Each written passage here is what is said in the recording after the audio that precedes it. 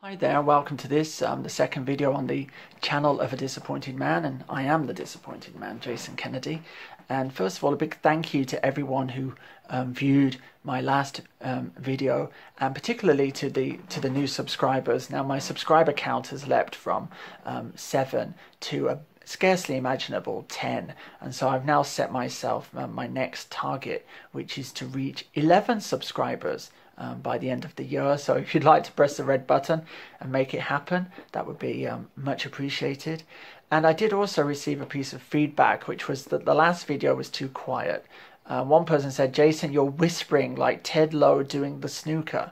So I'll be doing my best to be louder today, and I'm actually going to model myself on the drill instructor from Full Metal Jacket for this video. So if I begin screaming at some point and calling you all maggots, that will be the reason why. So the purpose of today's video is to talk about two novels I recently finished, and they are James Hanley Boy, 1931, and Hangover Square, Patrick Hamilton, 1940. Now, Patrick Hamilton scarcely needs an introduction.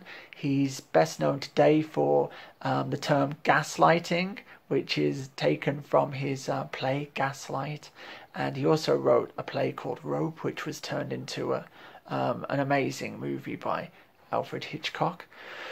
James Hanley is less well known. In the introduction to this edition, Anthony Burgess says that he's one of that class of neglected genius which one finds in the history of English literature, and he files him alongside two other writers who've suffered a similar fate. One of them, I've got his books here, William Sansom, certainly pretty much unknown today, and also Rex Warner, who I've got his books over there. He wrote a great novel called The Aerodrome.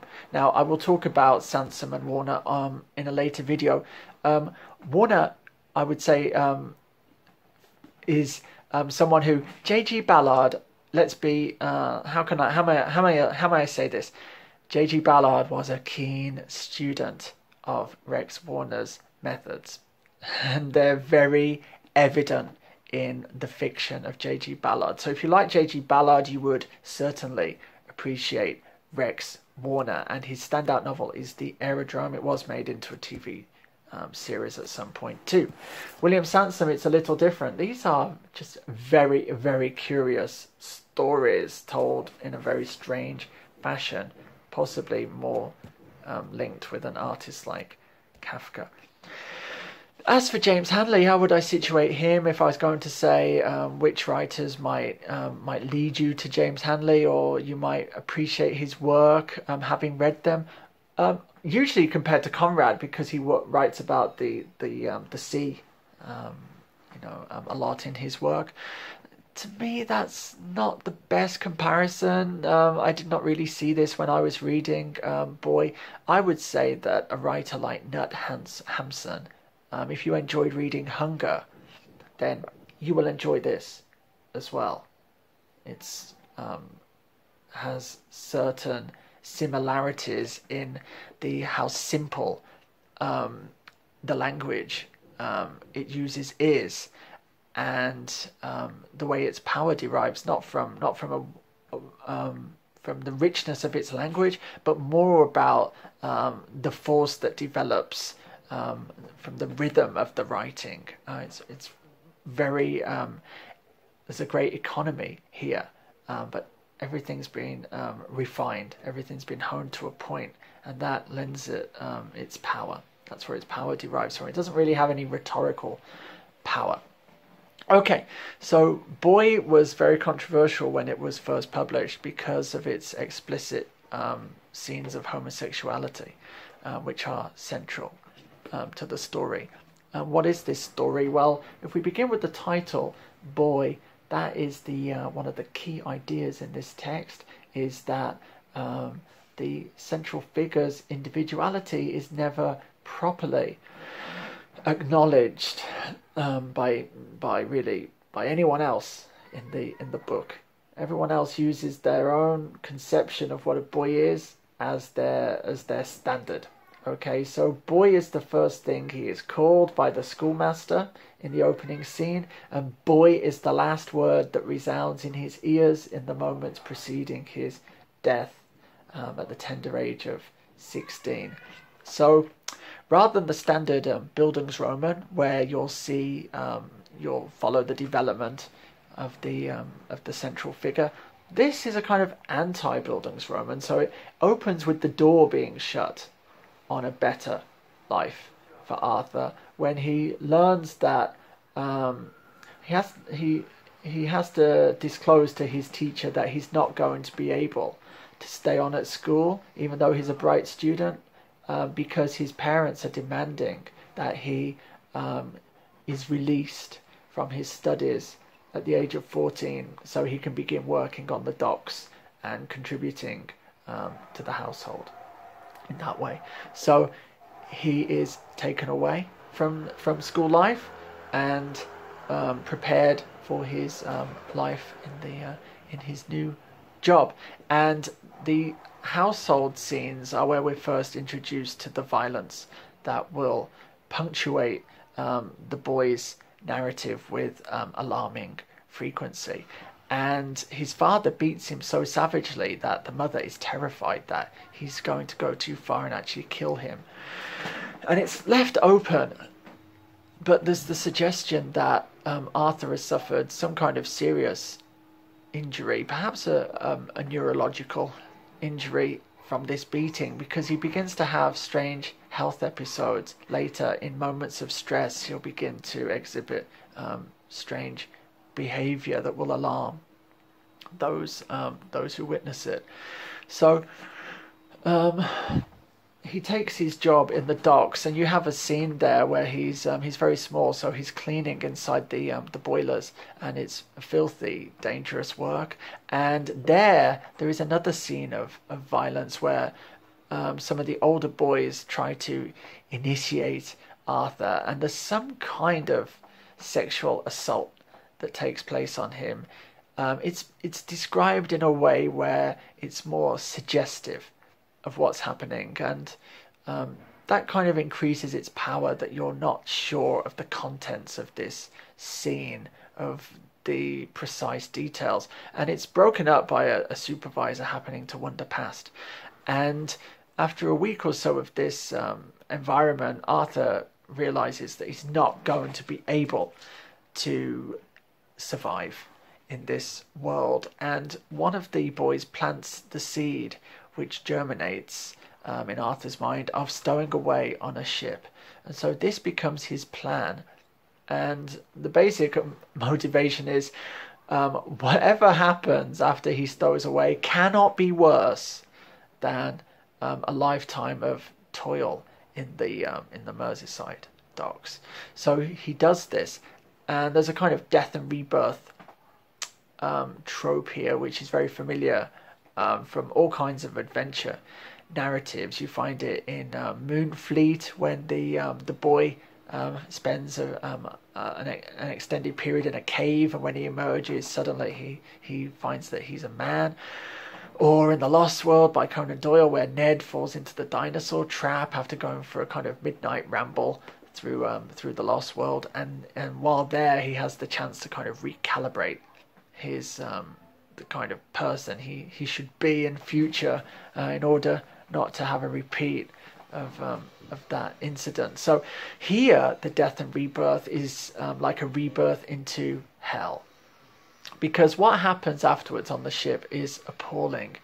Every kind of abuse that you can suffer, so it's psychological, physical, and particularly sexual abuse, is Arthur's fate as a boy, because here the term boy comes into its own on board ship, because for the men on board, this is the great distinction. It's not between homosexuality and heterosexuality, which is quite interesting how they're presented. It's between men and boys are responsible for all the problems in the world, and everything that goes wrong can be attributed to a boy, and a boy shouldn't have any trace of individuality. He should simply do and be at the beck and call of these men. And in particular, a boy should provide sexual services and should be willing to provide them. And these men, these sailors, kind of lament the passing of the golden age of sodomy on the high seas. And so they talk of when each sailor used to have a compliant boy that they could use, and they would call them a brownie.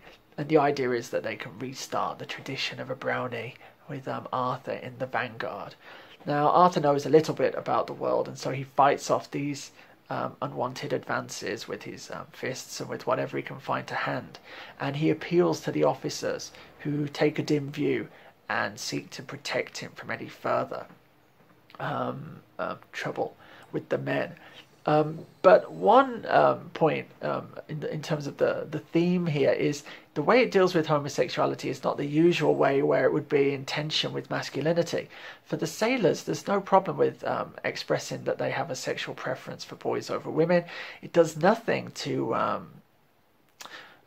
challenge their masculinity, whereas we'll see it's a very different story in Hangover Square. Arthur has his own sexual awakening, and this is happens when he goes on shore leave. Now here there's a very interesting split, because these same men who've been attempting to have their way with Arthur, when it comes to shore leave, they turn into these kind of maiden aunts, warning him away from all the dangers of women and urging him not to go into the quarter of the port of this eastern city where all of the ladies of the night ply their trade. And except for one man who for some reason seems to enjoy the thought of initiating Arthur into the mysteries of sex, and takes Arthur along to an encounter with one of these women, and he has Arthur watch him do the deed, and then suggests that Arthur takes a turn. But instead Arthur has a turn, and there's some kind of seizure that he has, and this shakes up the sailor, and he takes him back quickly to the boat. Now word gets around the boat of what's happened, and efforts are redoubled to stop Arthur from going back and sampling the pleasures of these women. But he is intent on escaping, and he does.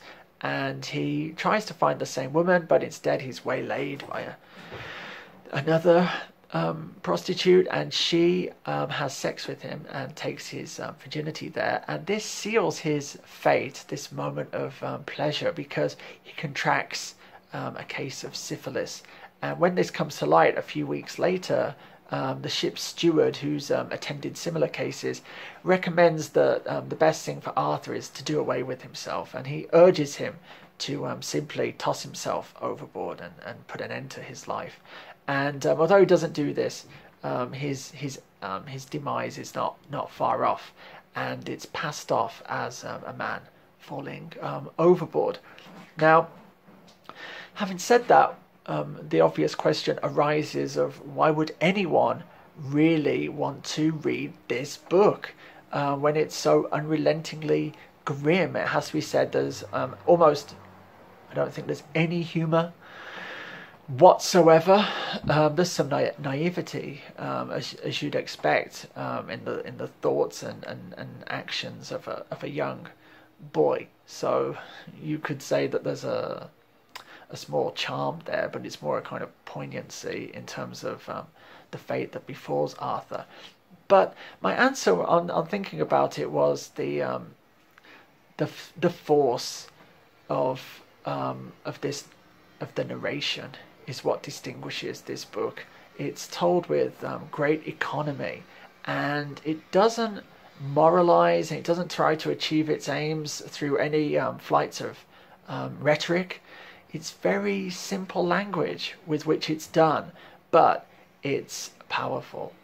It reminded me in some ways of Gissing as well, George Gissing, whose works kind of accumulate their power as they move forwards quite slowly, until when you reach the second half of a Gissing novel, you'll often feel this kind of the crushing weight upon you of this unfolding drama. It's not quite as worked out as that, because it's done in a more spare way, but it certainly gathers force like a storm as you make your way through it. And I think it's the way there's this careful blending together of the nautical aspects. It's not like one of these Patrick O'Brian fictions where you learn how to rig out a schooner or something like this, but the sounds of the ship and the way they are carefully sort of spliced into the action, and sometimes they're the backdrop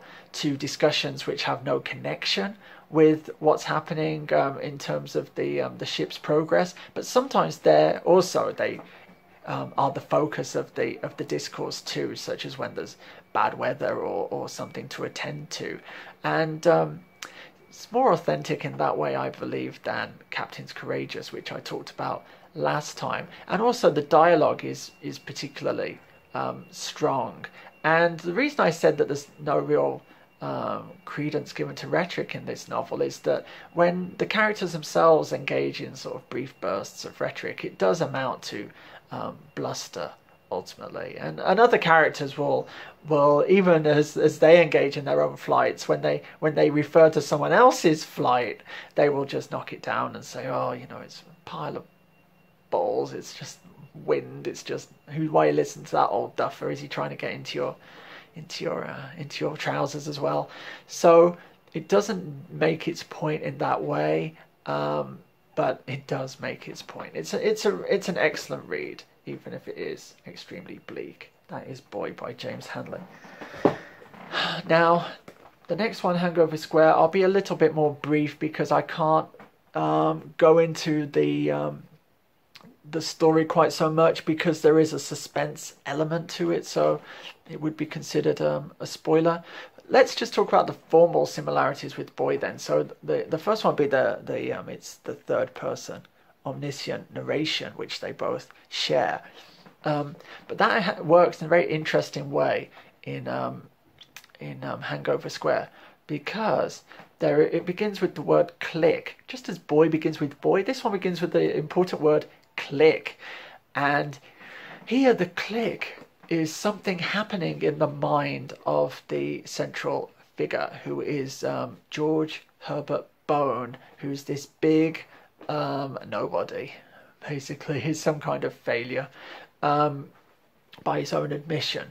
And this click signifies his switching between a normal state of engagement with the world and a kind of schizoid state in which he feels as if it's described really well. I'm not going to read directly from it, but you will see that there's this submarine quality to his experiences with the in this other world of these episodes. And the key fact here is there's two. Is firstly, he doesn't know when he emerges from the schizoid state what he's been doing or thinking while he was in them. So he has absolutely no knowledge. So there'll be moments in the narrative where suddenly he wakes up, he just comes back to his senses and he's somewhere else. It may be in a town that he doesn't know, or there are things in his pockets that he's got no idea how they got there, and he doesn't know how long he's been in that state for. So that's very unsettling. Even more unsettling is the content of the states, because inside the schizoid state, he's fixated on committing a murder of a woman called Netta. And this is a woman that he has become infatuated with. And so when he's in his normal state and interacting with Netta, there is the unreliable narrator aspect of this, where you can't really be sure that Netta is sending out the kinds of signals which he claims that she is. And some of these descriptions are of a paranoid nature. So, for example, he's got this belief that Netta emits some kind of rays which you can feel the presence of at a distance. And he says that they even extend from her house to a corner of the street. So he can stand on a corner of the street and he can dimly feel these waves. Now, even though he's not in the schizoid state when he's reporting this, it still fits with accounts of schizophrenics. And one thing, if you're not aware of it, maybe I'll put a link below, is there's this idea of the influencing machine that someone wrote a very famous paper about. And these are reports that schizophrenics will make of complex machinery which is being used to influence them. And so they will be able to draw these kind of Rube Goldberg diagrams of how they work. And they'll know if they've been switched on because they will feel the hum and suddenly they've come under the influence. Now, of course, it's just a product of their own imagination. So we can't absolutely be sure that some of what Netta is doing is really her intention or is even happening at all. So that part of it is quite interesting. And the milieu in which they all move is kind of seedy London scene, and Patrick Hamilton's particularly noted as the kind of patron saint of writing about boozers. And he treats boozing and pubs are like churches, and boozing is like worship, and a pub is kind of even better than a church, because not only can you can drink at the same time as you can worship the grape there.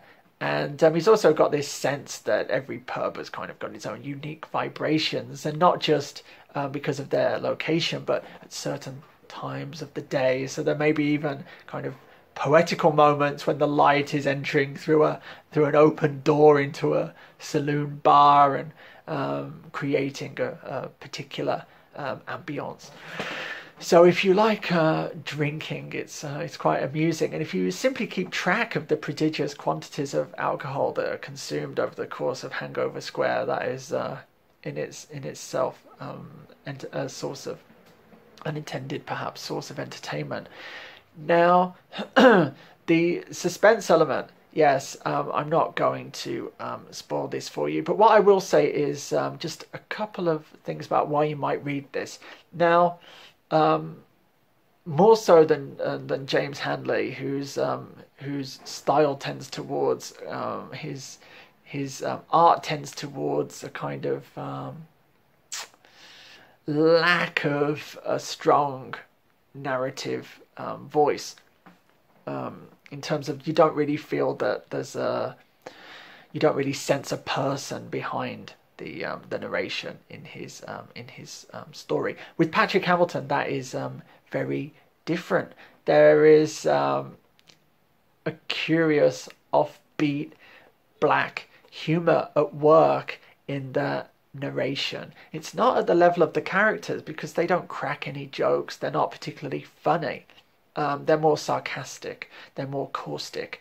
But there is a kind of rhythm or a cadence or a kind of repetition. There's just a style all of his own inside Patrick Hamilton. The trains along which his thought runs, the rails along which his thought runs, is quite unique to him. And that is certainly one of the pleasures of reading Hangover Square. And the other thing I want to say is that all the things that make a novel good, all of the techniques that a writer would have to master to produce compelling novels, compelling works of art, Patrick Hamilton has mastered them. He is a superb craftsman, and that is one of the reasons he can undertake like the difficult challenge of producing suspense, which is not easy to manufacture. And the way this pushes forward towards its dreadful conclusion is gripping. It's really truly well done. Now, the other formal thing I thought was quite curious is that both of these novels end with the death of the central figure, and also the deaths are announced in similar ways. In this one, it's done in a telegraphic kind of manner, with a communication sent from the ship to the authorities, recording, that Arthur Fear, an ordinary seaman, age 16, has been lost overboard, presumed drowned. And in this one, his death is reported in just a couple of words in a newspaper, and that is he's just a footnote to history, you know, and that's it. So in both of these, you get the idea that these are tales that the central figure would not be able to produce themselves, that only someone from the outside can kind of represent these lives that are not considered valuable by society at large. So yes, in here, of course, Arthur's death at 16, there's no one to tell the story. Only the narrator can take it upon themselves to piece this together. And likewise with this, you know, there's the same sense that it's someone unimportant who's being made the focus of a literary work. So that's another thing they share in common. Now, I think I've said enough about them. I hope this hasn't been too rambling, and if you've made it this far, I do thank you. But I'm going to stop now, and I will see you for the next video. Okay, until the next time, Nanu Nanu.